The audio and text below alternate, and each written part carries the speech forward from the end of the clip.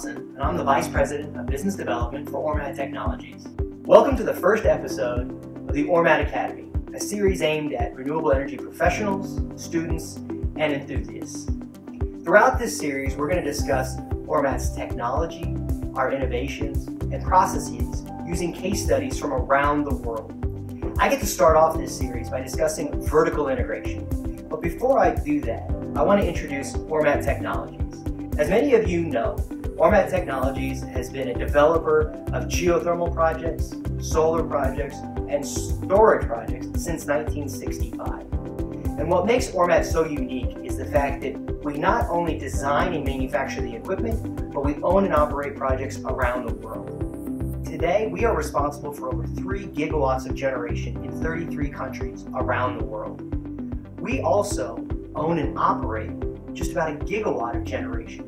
So every day we are learning how to make our plants more efficient, to make them operate better, to reduce operations and maintenance costs. And this really sets Ormat apart from any other developer or operator you'll meet today.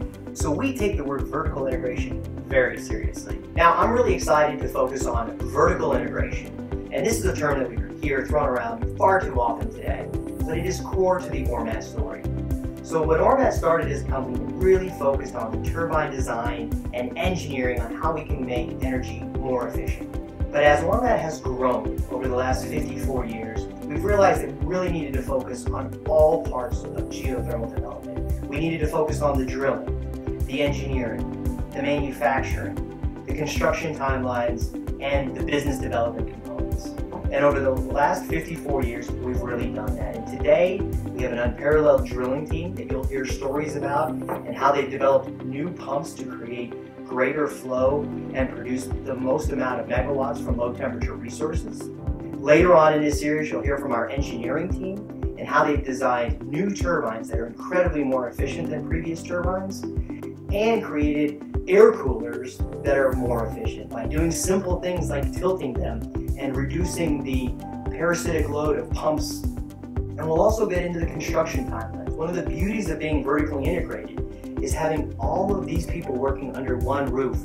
We can coordinate timelines seamlessly to develop projects quicker and faster than anybody else in the market.